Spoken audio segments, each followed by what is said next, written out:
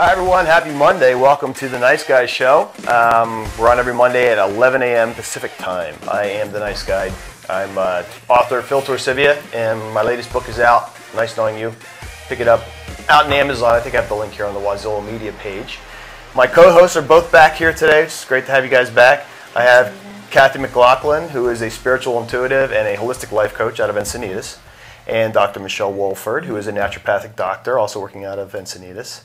And this week we have Michelle Sauls-Smith, who is an interior designer from Studio Surface. Thanks for coming. Woohoo! You guys all have a nice weekend? Yes. Yes. Well, let's start off talking about what's in the media currently. It's the controversy surrounding Rush Limbaugh and Sandra Fluke. So just give you a little background. Sandra Fluke is a Georgetown law student. She's 30 years old, and she testified before a House committee about how she believes that health care should be covered by insurance providers, including contraceptives, such as condoms and birth control pills. And she basically, made the argument that, I'm having a lot of sex, it's expensive, continue to buy contraceptives, condoms, all this stuff.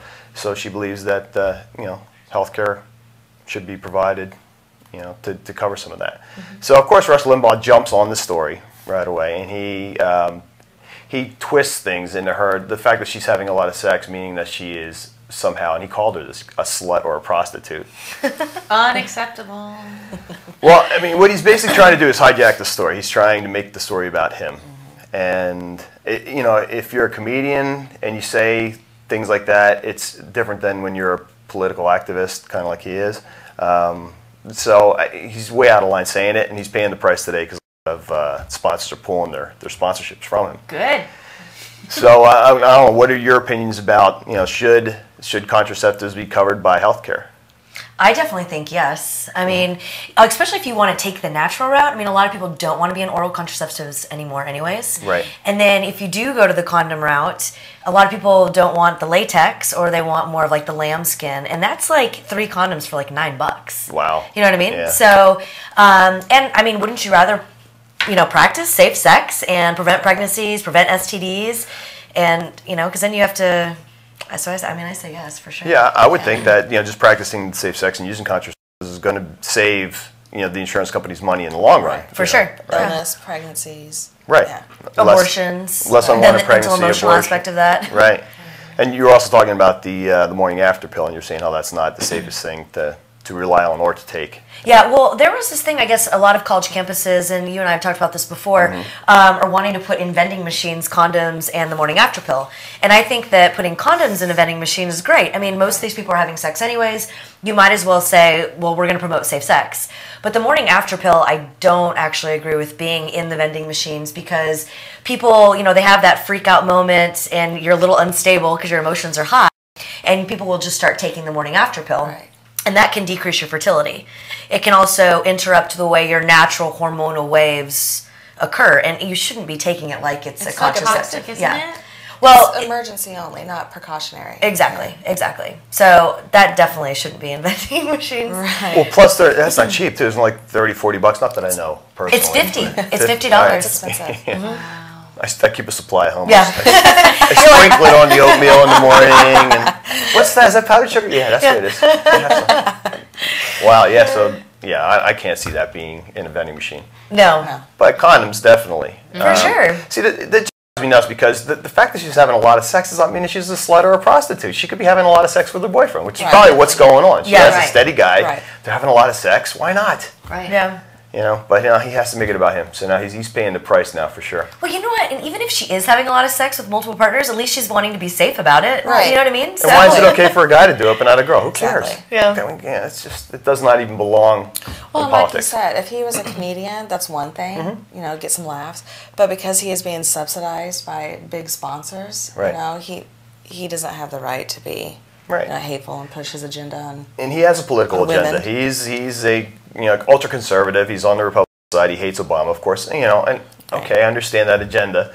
But it's fine. Even with Obama, and I am an Obama supporter, he of course jumped on the bandwagon by calling her and giving his support to her, which was nice that he did that. But the fact that they had to publicize that Obama called Sandra Fluke, Right. you know, that's Obama taking some of the attention on him, saying, "Look, I'm a good guy now." You know? Yeah. Right. It's all. How is Rush Limbaugh doing with the Oxycontin, by the way? Yeah, no kidding. Yeah, right. Yeah, just a side note. Right. Yeah, after all he went through with that and all the media attention that got, yeah, don't throw stones when you're in a glass house. For Right. sure. Yeah. So it Yeah, looks someone like, could call him a crackhead. just speaking of these days. babies, is that a baby in there? There's a baby in here. Yeah. Wow. How Did far not along? take the morning after pill. No, you didn't. I am 31 weeks. So Wow, congratulations. he's coming supposedly in 9 weeks. Is this your first one? First one. So yeah. what's it like? And I always wonder this. Maybe I'm weird because I'm a guy. But what's it like being pregnant? I mean, is it? You truly are excited. I love this. My mom adopted 4 kids and she wow. had like 30 foster children. So I've my always been gosh. into kids. I didn't want to have any of my own and raise them. I've been through Right. enough of that. But it always makes me curious. Like, is it uncomfortable to carry? Is it hard to sleep? Is it, you know? I don't know. I mean, it's different for everybody. Mine has been really easy, you know, so far. But I didn't have any morning sickness. No? I've been sleeping okay. What about cravings? Initially, I wanted mashed potatoes and green beans nonstop, like home cooked food. That's probably because I'm from the Midwest. There were And it's- some other little things that you were craving. I remember Oh, things. like green beans. I remember that. Yeah, there was something that was like peanut butter or something. I can't remember, but I was laughing because it was so random. Peanut butter But on your mashed potatoes. Exactly. And it's not That so would be much random. what you crave; it's just like the urgency. Like if you want something, you want it now. Right. You know. So thank God we live across the street from a grocery store, so Right. my husband didn't have He to just travel goes- far. Right. Like, babe. Exactly. Babe, what do you want? Wow. Yeah. So how do you sleep when you're pregnant? Is it you have to sleep on your back now, right, or on your side? No, you can't sleep on your back. Can't sleep on your you back. sleep on your sides. Okay. And we have this body pillow called the Snoogle. It looks like a Snoogle. snake. And it's been great, except Jake, my husband, says I look like I'm wrestling an anaconda because I grab it with both arms and legs, and I flip it about 500 times a night to be comfortable. So You knock him out. so I'm sleeping good. He's probably not so much, but yeah, it's crazy. It's nothing like I've ever experienced, obviously. So Well, soon. it's a trip. Yeah, soon Yeah. you'll have a little boy running around. Yeah, I'm gonna be outnumbered. That'd be Names? fun. We've thought of a couple, but we're not gonna announce them just yet. We want to make sure it's the right name for him when he comes out. Aw. So I think that's smart too, because when it's like you're like, oh, we want to name him blank, then all of a sudden somebody has a Right. story about some guy with that name, yeah, and there's you're a like, kid that oh, picked his Right. nose in school, or You're a right. stump. Some news So- thing comes Right, up. right, yeah. right, exactly. Right. So yeah, we'll wait and see if it fits or not. Cool. Well, I'm glad that everything's going well so far. I look forward to seeing your little boy when he comes out Yeah, and says me hello to too. us. We'll bring him in. Yeah. We also wanted to cover some other medical issues, like we were going to talk about arthritis a little bit. Now, Sure. Do you guys? Well, you wouldn't, but you see patients with arthritis. Yeah, right? I see a lot of patients with arthritis. Number one reason for any sort of arthritis is internal inflammation. So it really boils down to cleaning up the liver. So your liver processes all of your toxins, your internal toxins that your body makes just because it produces waste on its own. Excuse me. Also, environmental toxins and foods that you eat. Emotional toxins. Any sort of toxins, your liver is going to help, filter that out. So if your liver's not filtering things out quickly enough and your body's not discharging the excess or residue, then that can create internal inflammation. And that's when you start to get joint aches and pains, whether it's in your fingers, your shoulders, your knees, your hips, wherever. Yeah, my mother's side of the family, I remember my grandmother, her fingers actually started going crooked. Yeah. It's just, it just looks so painful. Yep. And my mom's knuckles are a little bit inflamed too. I hope she doesn't get it as bad as her mother got it. But For sure. So is it just like calcium deposits then in the knuckle? No, Or what it's is- not. Really what it is the best way to describe it is, let me back up a little bit, is there's different ways that our immune system responds to the world that we live in, and we call that miasm. And there's a particular miasm, the psychotic miasm, oddly enough, that has a really hard time eliminating toxins.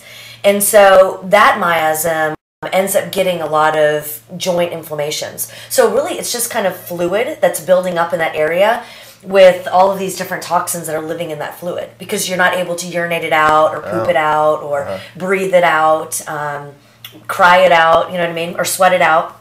And so that is like a rheumatoid arthritis. So it's just time over time, your body builds antibodies, so it starts fighting against all of these toxic fluids, and now there's this constant war going on inside of you. And so not only do you have internal inflammation, but now you have this like internal battle, basically, and it's just creating even more inflammation. Okay. And so what's happening is the body's, like the fingers turning opposite is just the way of saying that there's too much congested in this area, and so the bone just starts to warp, basically. Is it similar? I mean, is gout related to it at all? Because I noticed the joints. Right. So gout is kind of related to it. Gout, it means too much uric acid. You're too acidic.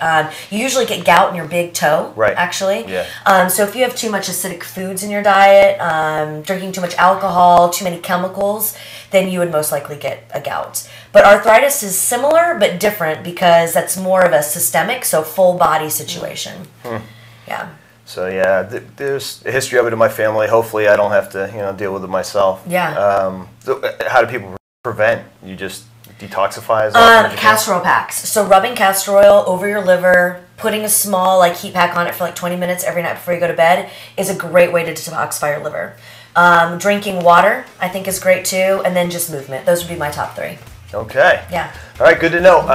When we come back in the next segment, we're going to talk to Michelle about interior design, which is, I've got some interesting stories about that when I first moved here from back east and brought my furniture I shouldn't have. But Michelle set me straight on that. We'll be right back with the Nice Guy Show.